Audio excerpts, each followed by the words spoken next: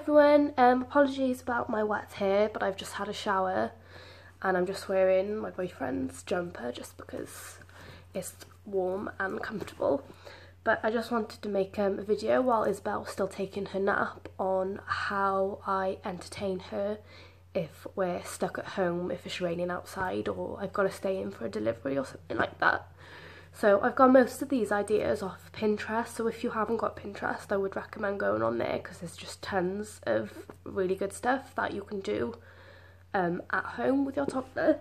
So the first thing is making your own Play-Doh, and if you've got like an older toddler, like older than Isabel, like 3 or 4, they can like help you make it as well. Isabel didn't do that, she just played with it after we've made it, but it's really easy and simple to make. And also if your child is still like prone to putting things in their mouth, at least you know homemade Play-Doh isn't like toxic or anything, it's all like edible stuff, but I doubt they would want to actually eat it because it tastes horrible. I've tried it.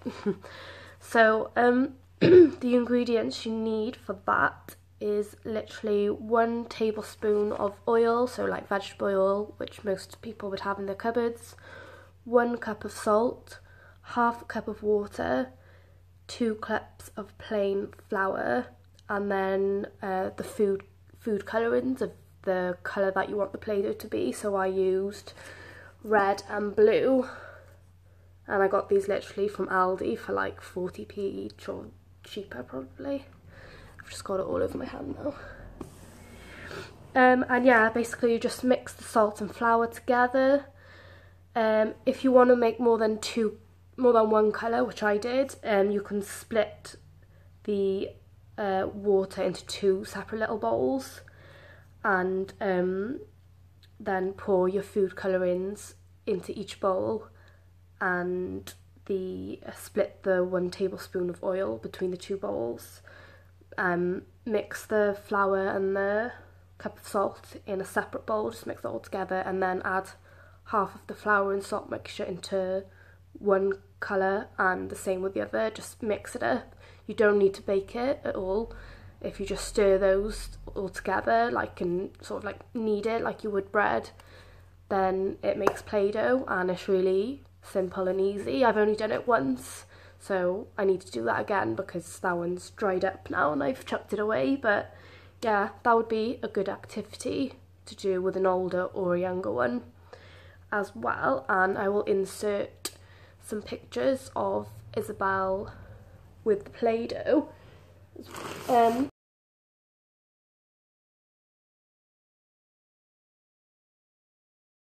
then another one that we also did was, I'm not sure if you've heard of this one already, it's cloud fluff, and basically it's just like homemade sand, but all it is 1 cup of oil to 8 cups of flour, and then mix that together, and you can sort of like, once it's all mixed, it can be like sculptured into, you know, like if you had a sand bucket, it would stay its shape because of the oil that's mixed in there.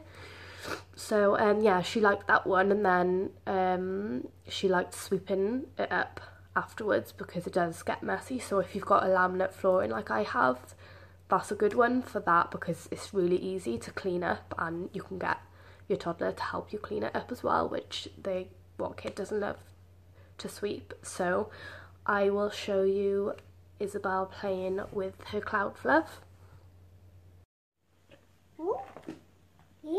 No, in there, look. Hold on.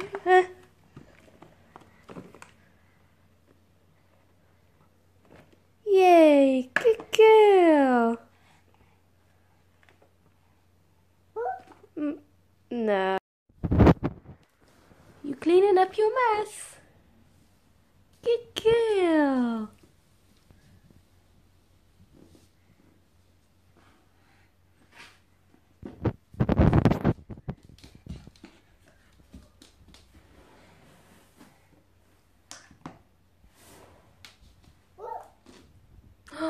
Uh-oh. You better sweep it up.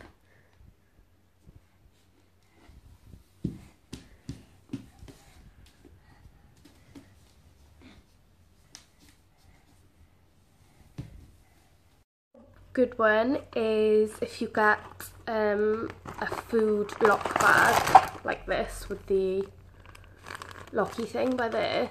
These were literally from Poundland for 15 bags, so again really cheap, and you might already have these bags in your house for like packed lunches and things.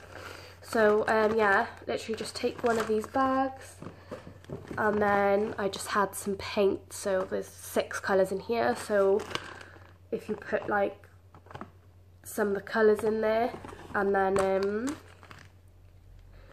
if you stick it to like a window, or if you've got like a glass door and the sunlight can shine through it, they can use their fingers to just like mix all the paints up as well, and it's good for babies for like sensory development. And also if you've got like a slightly older toddler, you can teach them like how the different primary colours will make another colour and things like that.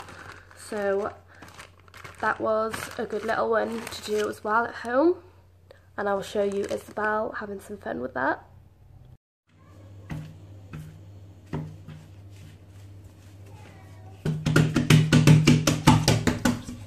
Look it!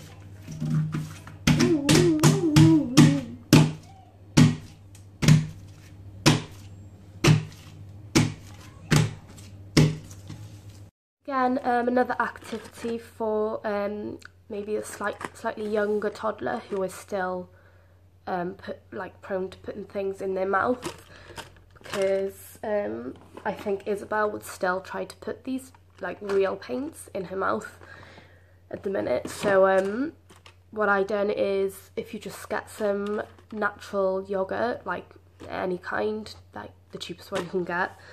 I just got like a Tesco's one, I think, which is less than £1.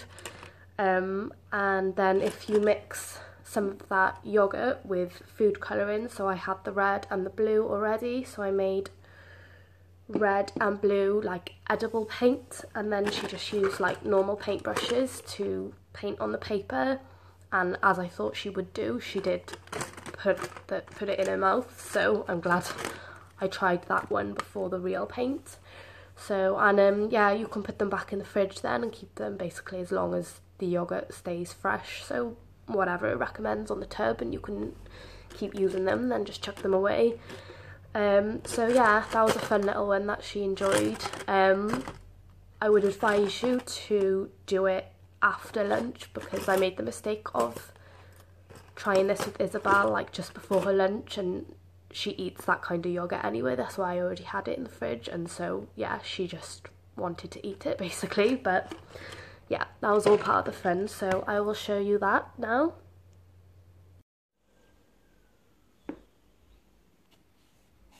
You painting? Yay! That's fun. Ah, knew you'd do that. It's yogurt. For painting, not for eating.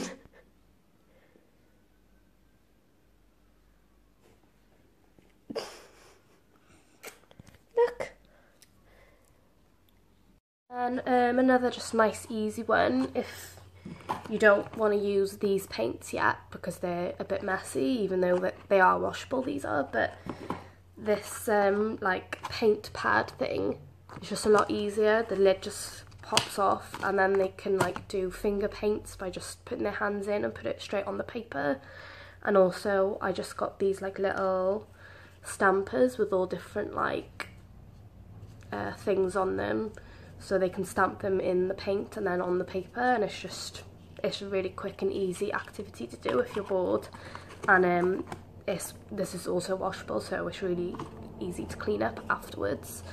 So these blocks were from Poundland for 3, and I got this from Hobbycraft. Can't quite remember how much it was, about £4 I think. A little bit expensive, but yeah, it's worth it, and the paint stays wet for ages. I've had this a while and it's still usable, so yeah, that is a good one also, so I will show you that. Wow! But I think you'll find it tastes even nicer if you stand it the right way up.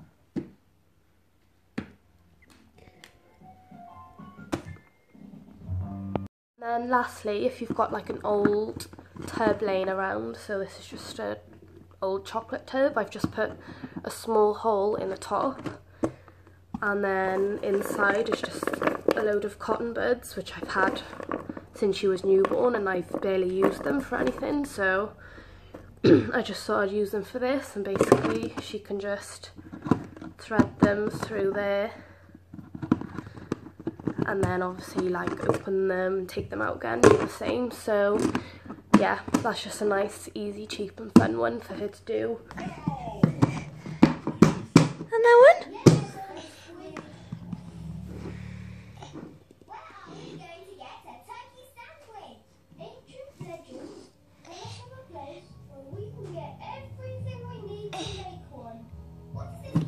Yay! What's in there?